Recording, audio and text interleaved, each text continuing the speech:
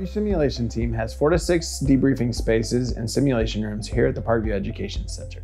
We facilitate various exercises for education simulation classes, American Heart Association classes, Parkview Physician Group New Hire Orientation, nursing annual competencies, pre-hospital simulations, and simulation and debriefing classes. The dedicated space and simulation environment allows staff to practice high-risk, low-volume situations without posing a risk to actual patients. Our offerings vary from a code blue to dealing with confrontational patients and visitors. The focus varies based on the type of staff participating in the simulation. Our services are utilized by most departments at Parkview. Last year, the Sim Lab served just under 6,000 participants. This year, we have already served more than 6,000 participants.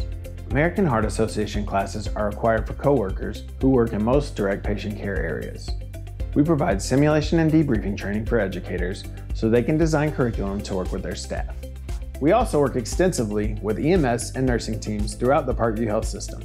Through the Parkview Simulation Program, we are able to maintain medical certifications and learn best practices in a safe, effective manner.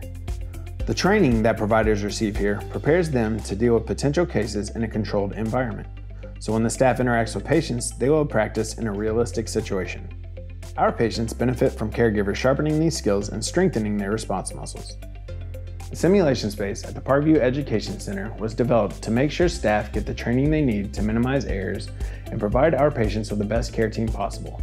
By practicing these high-risk, low-volume situations, we equip our teams with the tools they need to face any emergency situation with confidence.